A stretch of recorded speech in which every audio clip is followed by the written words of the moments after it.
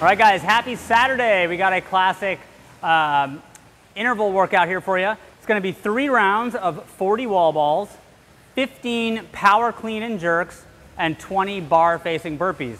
But here's the catch. It's 1 minute of work, 1 minute of rest until you get through. So you have 1 minute to push through, minute to recover. So it's a sprint on and off, right? Getting through 3 rounds of that, all right?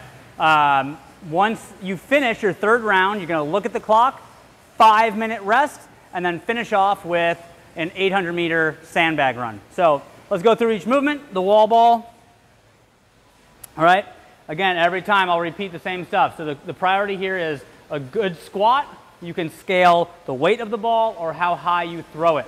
All right. So when you set up for this, you want to support the ball. You're always going to be looking up at your target and forearm supporting throughout the range of motion. So I would say if you stay looking at your target, eyes and chest up, you'll always be in a good position. You want to avoid looking down and dropping like this. So good deep squat, drive up, catch, and drive. Really focus on using your legs, right, to drive through, break those sets up, all right? But this is going to be sprinting, so do your best to do those unbroken.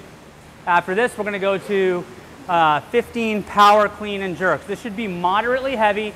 Ideally, you can hold on to the bar for a few reps, but I'll show you both barbell cycling and doing singles. So singles look like this.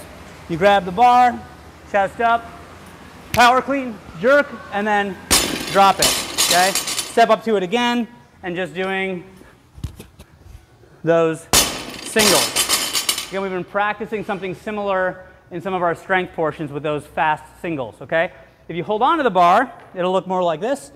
You set up, pull, catch, and then you hold on to it for a few reps, okay? So again, depending on the weight that you choose or what round you're on, how tired you are, those are the 2 styles you're going to be looking at, all right? From there, you're going to go to bar facing burpees. So ideally perpendicular, your whole body is behind the bar, chest and thighs touch the floor. You can step or jump your feet forward or back, but again, 2-footed jump over the bar is the rule, all right? So get your whole body behind the bar. This is not a good rep if my head is over the bar. I gotta be fully behind the bar. Again, I can step up, take a step forward as long as I hop over. This is not a good rep, okay? Get through 20 of those, repeat that whole thing for 3 rounds. The final thing is the sandbag carry. So you're going to get, again, a big 5-minute rest, and then you're going to have a sandbag run. So typically it's going to be narrower handles.